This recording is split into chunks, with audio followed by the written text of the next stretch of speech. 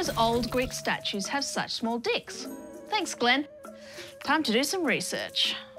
First of all, I had to check if the premise of Glenn's question was even correct. And it sure seemed to be. Here were these immortal gods and legendary heroes like Zeus and Heracles, muscles taut and bulging, pecs gleaming, but their penises were modest, compact, like a Ford Fiesta. But was that how big real penises were in ancient Greece? Is that how big real penises are now? Hey, Cam, quick question. How big is your... I have to go. Just gonna ask you about your penis size.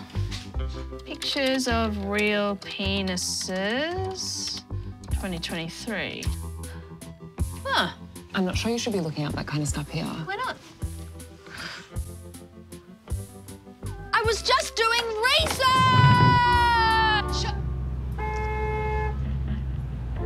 Maybe it was time to continue my research at a venue with less zealous security, like a museum. First things first, were these ancient Greek statue penises actually that small compared to real life? There's no reason to think that normal penises in everyday life would have been as small as the ones that are represented.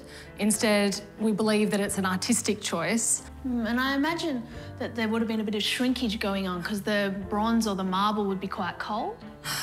There's no reason to think there's any kind of shrinkage. All right, so who have we got here? We refer to him as the diadem wearer in English, and he was an athlete. So did all the athletes look like that?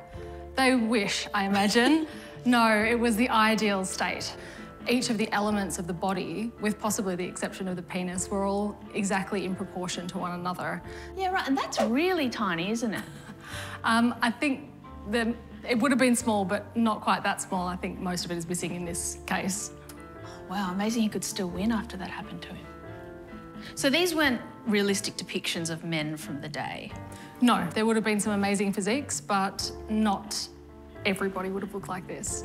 And the small penis was part of that ideal form? Absolutely. The idea was that it was showing the way in which men were supposed to behave, so restraint and thoughtfulness and all of these kinds of things were considered to be masculine qualities that one would hope to achieve. And so a small, flaccid penis was a visual representation of this. But, I mean, if that was Zeus, he was a pretty horny god, wasn't he? He was always going around. He did all right. I believe he had over 40 children. So virility and penis size in the ancient world didn't really correlate. What's your proof for all of this? Because it kind of sounds like something a historian with a small penis might have made up just to feel better about themselves. Textual evidence isn't very strong. Aristophanes' Clouds is really the only one that mentions penis size. If you carry out these things I mentioned, you'll always have a gleaming chest, bright skin, broad shoulders, tiny tongue, strong buttocks, and a little prick.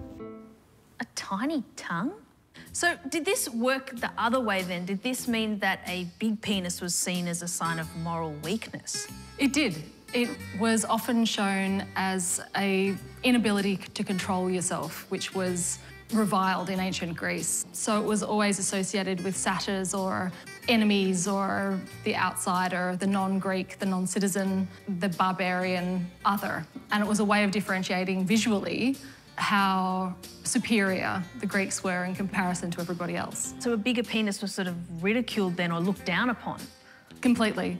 It was always in plays and you could tell because it was slapstick comedy with somebody walking around with a gigantic penis. So where would we see these depictions of these people with larger penises? For the most part, it's in pottery, less so in statuary. She wasn't wrong.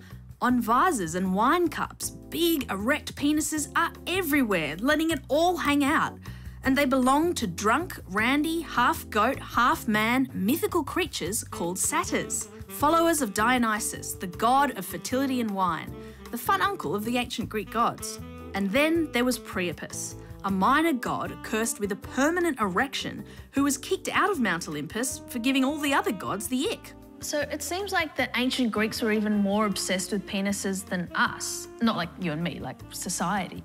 I'm not sure that I'd agree with that. I think that there's been a kind of ongoing penis obsession throughout history and throughout cultures. And it's interesting to see that the ideals of male beauty have been put on men since ancient Greece through to now.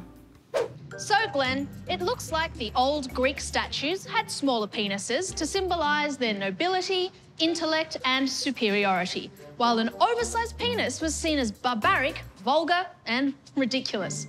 Which just goes to show that while cultural standards may change, making normal people feel bad about their bodies is forever. What?